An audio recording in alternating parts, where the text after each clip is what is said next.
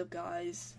Hope you're having a great day today. It's Owl. Welcome back to another Roblox scripting tutorial. So what I have for you guys today is a series on how to make a main menu. The first part of this is camera manipulation. So let's get right into this. So we're going to start off in Starter GUI. We're going to go in there and we're going to add a screen GUI. Okay, so now then, we're gonna add a local script inside of that, like that. And now, let's get into some scripting. So we're gonna I'm gonna call this one constants.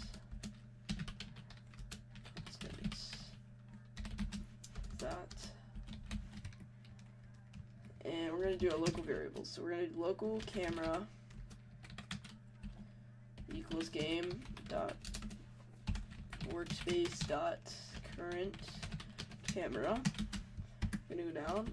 Local player equals game dot players dot local player, like that.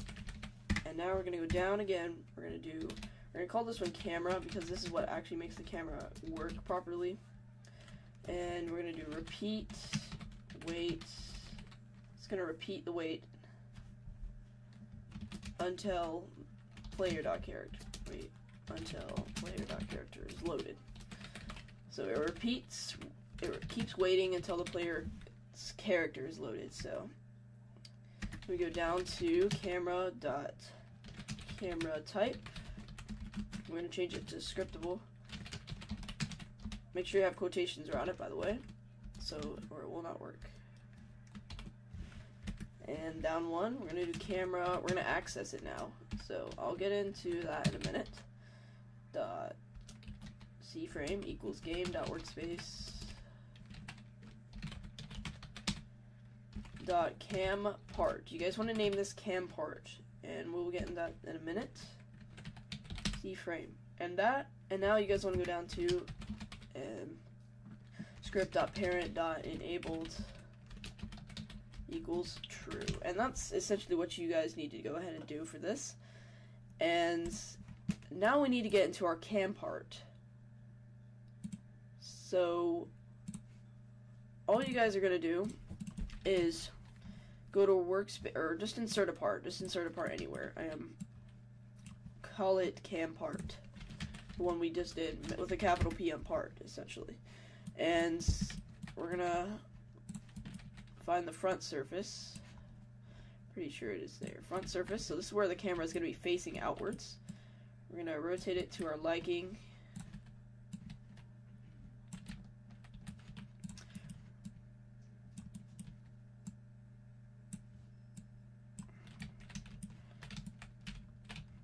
And you guys can go in it for a reference, see how it's gonna look. So I'm gonna move it down a bit there. That's gonna look good.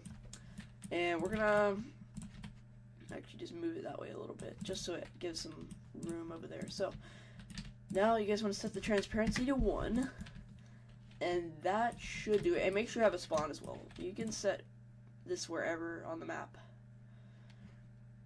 Oh geez. See what the heck's going on. Okay, yeah, it does work. So wait a second. Where's our cam part? There it is. Okay. Where is the front surface again? Because I think we screwed up on that. Okay. So we need to like backtrack a bit and raise it up a bit. There we go. Now we click play, and it brings us to the camera essentially. And you guys can set this wherever you want. It doesn't really matter where you set it, but yeah, that's pretty much it. And also, if you want to set up a scene like I did, but you could set wherever around the map. You guys can see here I have this little scene already set up because it's part of my map.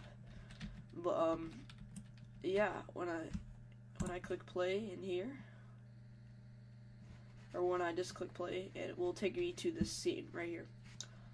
In the next episode, I will show you all how all to do those buttons and stuff like that for this. But if you guys did enjoy this tutorial, make sure to subscribe to the channel and like the video.